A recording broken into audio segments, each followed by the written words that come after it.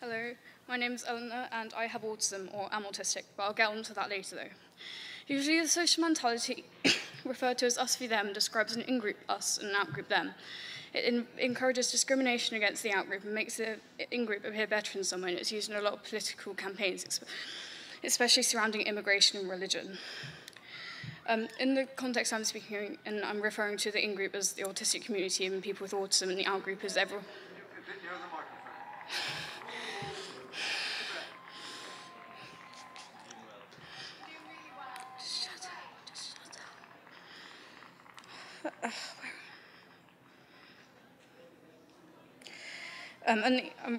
The out-group as people who don't understand autism, and just people without autism. And in the context I'm speaking in, the more prejudice is against the autistic community rather than the other way around, but obviously whichever. So what creates the divide? Obviously some people just having autism and other people's not creates a divide, but if it was only that, I wouldn't have to be talking about it. So one of the biggest things contributing to a divide is the stereotyping that surrounds autism. From Rain Man to Sheldon Cooper, TV and film characters only provide very limited views of autistic traits, giving the public very stereotypical views of autistic people. While 10% of people do have the savant abilities that are presented in these characters, a lot don't. So what stereotypes might you have about me? You might think that I don't feel empathy, or perhaps I don't feel emotion, but I certainly do, even if it's slightly different to you. You might think that I don't have any social skills, or maybe that I don't have any friends, but I can assure you I do have quite a few friends. Girls on the autistic spectrum tend to even subconsciously copy other girls, so they seem to fit in more with the idea of what should be, so it's harder to spot girls who are on the autistic spectrum, meaning girls on the autistic spectrum are underdiagnosed and diagnosed later. I only received my diagnosis when I was 12. Stereotypes create false perceptions and can lead to teasing, bullying, and just plain misunderstandings. So another factor is just lack of understanding. While autism is a very complex disorder, it's not that hard to find some simple information. I really recommend the National Autistic Society's website. 60% of teachers don't think they have adequate training to teach autistic students, and those are people who are meant to interact with us on a daily basis. Imagine the lack of understanding in the general population.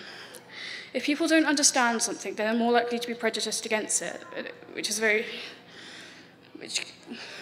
something which can be easily prevented. It's also the language used in relation to autism. When people use autism as it's not that hard to find people using autism as a derogatory insult on the internet, and it's also calling autistic people words such as retarded, which is an outdated medical term, so there's no excuse. Some people do have severe learning difficulties, but a lot don't. It's also calling people weird or different as insults, which have sparked many campaigns such as Proud to be Different in response. This creates a divide because it spreads misunderstanding and presents autism as an entirely negative thing, and it insults people just who they are. A slightly less significant factor is when people try to generalize what autistic people like and don't like. Something I see a lot on the internet is people trying to tell other people how you should refer to autistic people, saying Eleanor has autism or Eleanor is autistic. People like to say they have autism because it separates the disorder from the person, but when people try to back it up, saying you say have cancer instead of is cancerous, when cancer is inherently bad while autism isn't. Either is okay, if people just did a quick Google, you'd find out that it's actually down to personal preference. So obviously a culmination of many factors creates a divide which separates autistic people from the rest of the world. Sometimes autistic people are separated for specialist support and help, for example, specialist schools or special educational learning needs in departments within schools. Sometimes autistic people are separated because otherwise they'd be bullied and harassed. A popular game that many autistic people play is Minecraft. You've probably heard of it.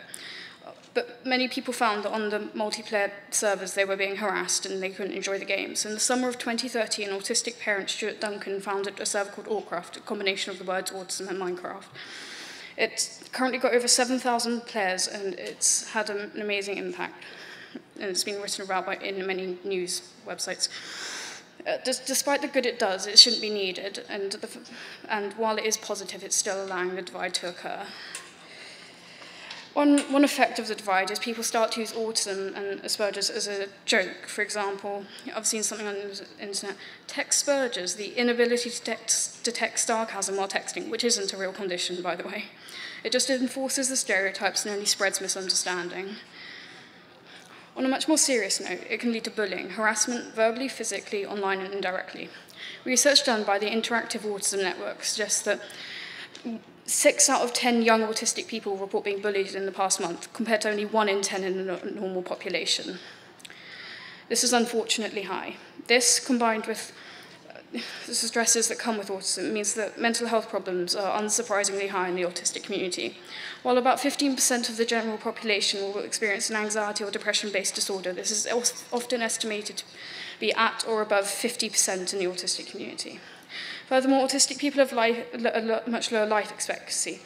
While this is partly due to increased likelihood of seizure-based disorders such as epilepsy, it's also partly to do with suicide. Perhaps it's hardly surprising that autistic people are up to 9 times more likely to take their own life. This is how serious this divide can be. This divide has and will continue to have devastating consequences. So how can we reduce this divide? Awareness is one of the biggest things. There have been many successful campaigns, including the Light It Up Blue campaign by Autism Speaks, although it was created on gender norms and sexism, and Autism Speaks are generally disliked amongst the autistic community, but that's a whole other issue. If people are more aware, the divide will be less and will be more united. If you find out someone's autistic, avoid the stereotypes and get to know them on a human level. Ultimately, bullying needs to be taken a lot more seriously and people need to know that there's no excuse. I've got personal experience with bullying not being dealt with properly, and it's disgusting what people get away with. And obviously, don't ever use autism as an insult when there are thousands of other insults you could use. Understanding really is the key here. The key to changing it from us v them to simply just us.